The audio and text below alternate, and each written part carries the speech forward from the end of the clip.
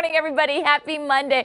What I can talk about, though, is something that I know a lot about. And then we're talking about the scattered showers this morning, and it's all because of this monsoonal moisture. It was a nice treat to wake up to that pitter-patter of the rain. We're looking at a bit of a lull right now across the Southland, depending on where you live, but we'll continue to see a little bit more of those showers as we head into the rest of the morning. Downtown LA, you can see covered with the gray skies. Temperatures currently in the upper 60s, visibility down to about 7 miles, but you could see just how much of that moisture continues to push in, and that's because right now, I've been saying this all morning, our atmosphere is very juicy because of the way that humidity continues to pour in. It's bringing in some unstable air, so when thunder roars, head indoors because we could see lightning associated with the thunder.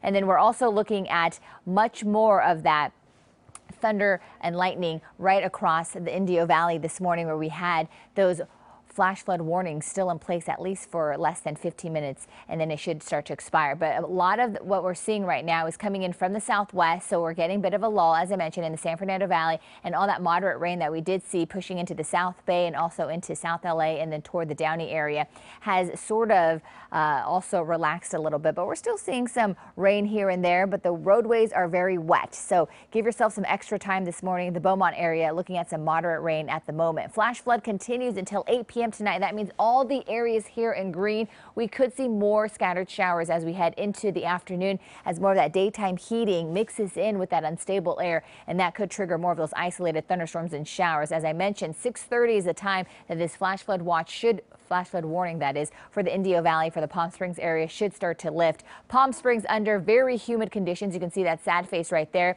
And the Corona also looking at humidity increasing everywhere else, with just a little bit muggy for our liking because of the way this high pressure system is pushing in that monsoonal flow. The good news is by tomorrow, the high pressure system starts to wobble a little bit more to the east, and that's going to bring in more of that dry air that we're used to. Not only are we looking at more of the dry air, but more sunshine, and the heat continues to simmer as we head into the rest of the week. Today, because of that humidity and those thunderstorms and showers picking up, our temperatures are a little cooler than what we're going to be dealing with tomorrow. So a mix of 60s, 70s, 80s. By tomorrow, we're looking at 70s, 80s, 90s, and then by Wednesday, triple digits arriving for a lot of our inland communities, and then we pretty much stay well above average for the rest of the week, with the possibility of more monsoonal flow returning toward the end of the week as well. Back to you guys.